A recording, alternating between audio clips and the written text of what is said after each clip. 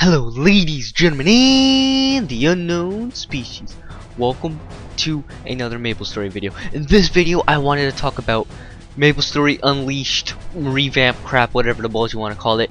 The link to the site and the teaser trailer will be in the description. It's just a MapleStory link, just click it. I recommend watching the video before you read anything under there, because the video just pumped you up so much. Unless you're not really into MapleStory, but then I don't know.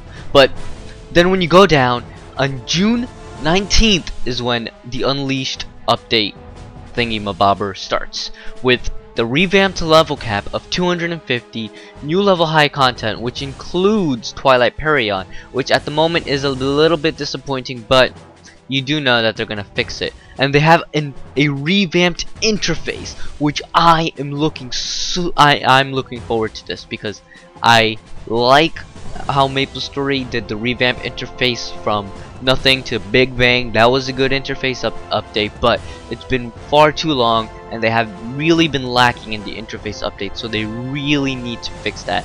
And it looks like now on June 19th they will be fixing it. And then June 3rd, Xenon is coming out. It's coming out before Demon Avenger. I apologize for that. But I do think that Demon Avenger came out before Xenon in KMS, but I guess everyone's looking more forward to Xenon more than Demon Avenger, which is why they're probably taking out Xenon first, which is better on their part. And I am looking forward to it because I have been waiting to use a freaking red whip as a weapon or something like that. And then July 3rd. Did I say July 3rd is when Xenon's coming out? I don't remember.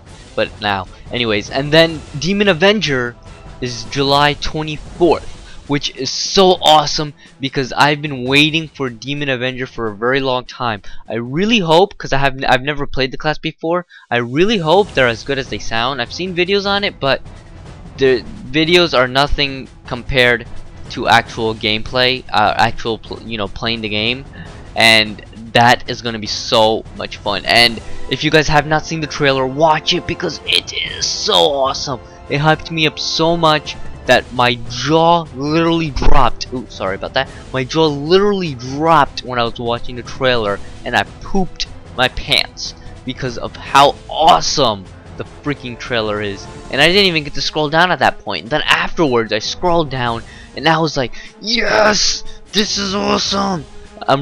So far the thing I'm looking forward to the most is the revamped interface, because that might just be a selling point to a lot of consumers. A lot of gamers might end up playing MapleStory again, giving it another try because of its revamped interface. A lot of people who stopped playing for a while might end up giving it another try because it's a whole new look.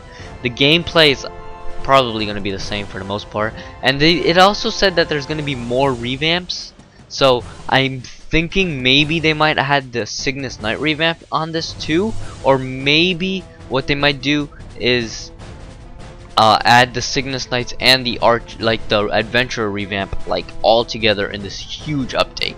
I don't know if they would do that because, you know, the Adventure update and Cygnus Knight update, both of them have not finished. We have yet to see the Nightwalker revamped and the Blaze Wizard revamped. We haven't seen those. I don't know why Korean MapleStory just stopped.